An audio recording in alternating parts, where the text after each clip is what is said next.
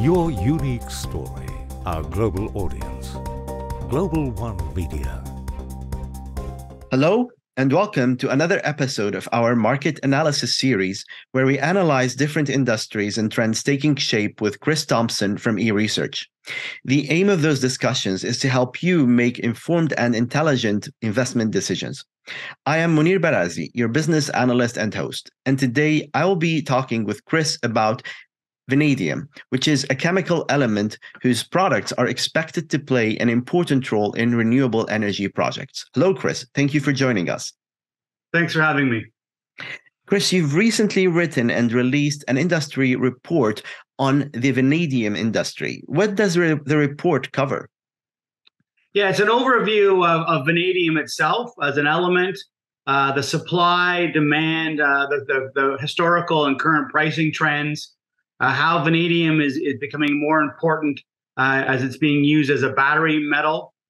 We also give a small overview of various companies in the vanadium industries, from early stage exploration companies all the way through to producers in a comp table, so investors can have a look at the different companies in the market. We were very fortunate to have a company called Currie Rose Resources, which is on the TSXV exchange on the ticker CUI, that sponsored the report to help defray some of the costs. And they have a 3-page overview. As with a lot of the companies that do sponsor these things, they are what we believe is an undervalued company in that marketplace, because they have an advanced resource stage project, but are in the lower part of the comps when you look at other resource companies. So it's good, so you can get a good understanding of their company and their project. So it's a fairly comprehensive report for anyone who doesn't know about vanadium. It's a good overview with some good highlights on companies that are potential investment targets. That's very interesting, and I'm sure the report is a valuable and helpful read for anyone who's looking to establish a better understanding of the vanadium industry. But for the viewers who are not familiar with vanadium, can you tell us what it is and what it is used for?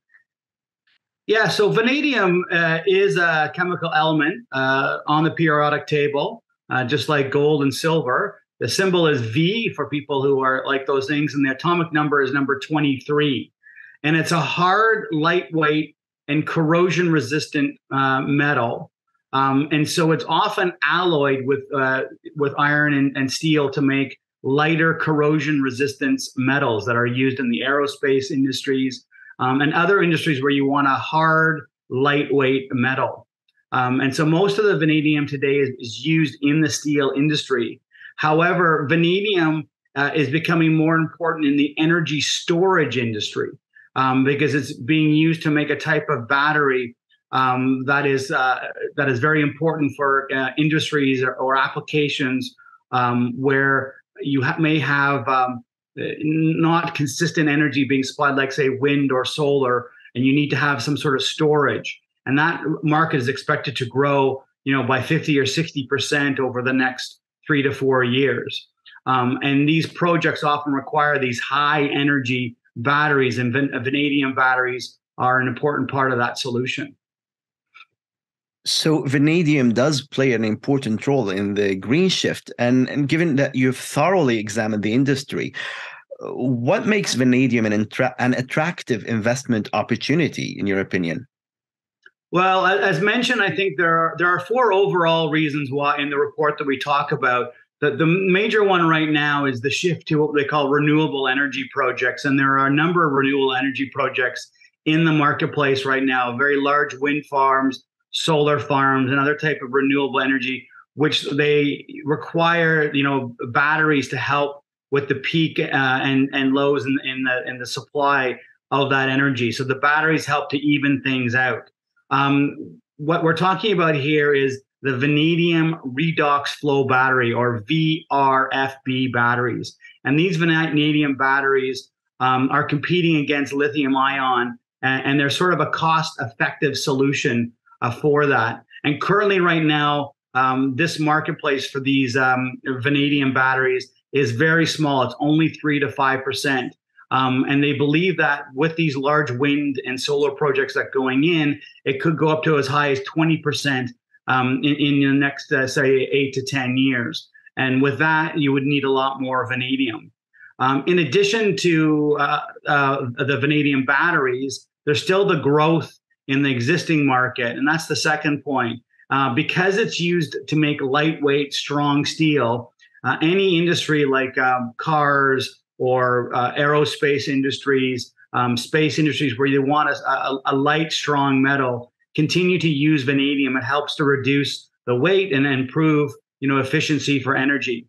And looking at the marketplace, we looked at the supply and demand, and currently there is a forecast that by 2025 there might be a supply deficit as the market continues to grow. And finally, most of the vanadium produced today is in either China, which controls 2/3 of the market, and then Russia, which has another, say, 20% of the market. So it has a large percentage is in control of those countries, and a lot of countries with these geopolitical and supply chain issues want more domestic supplies. And so the vanadium is on many of countries' critical minerals lists, which means that the countries are encouraging projects domestically to produce vanadium, and that's what's helping a lot of these projects along. Certainly some strong demand drivers there. And Chris, I want to go back to something you mentioned earlier about the role of vanadium in energy storage. What makes vanadium a battery metal? Yeah, so vanadium, as I mentioned before, it's in what they call the vanadium redox flow battery, or VRFB. And it's actually a very interesting type of application of a battery, because it's actually chemical storage. The vanadium is in like a solution. And because of that, because of the nature of the battery, it allows for like 4 important characteristics, which over things like a lithium battery. It has a much longer life, so it lowers the overall cost of these batteries. It's very scalable. So when you're talking about these very large projects, these large wind farms or solar farms, you need to have a battery that can scale up to meet that sort of need. And these types of batteries can do that. It is very recyclable. So once the battery comes to the end of the life, you can recycle the fluid that is used to store the charge. And it's much safer. There's less likely it's going to explode. So in this case, you want to have the application for this type of battery has lots of advantage over other types of batteries like the lithium battery. As the market continues to grow, you'll see projects come into play, which will see how these VRFB batteries are going to be used, and I think the market will see that the demand will grow for that, and it require a lot more of vanadium to create these batteries. Wonderful. It's really great news that energy storage is evolving, and great insights from you, Chris, about vanadium and its uses. Those who are interested in the report can download it from eResearch.com. Thank you very much, Chris. Thank you for your time.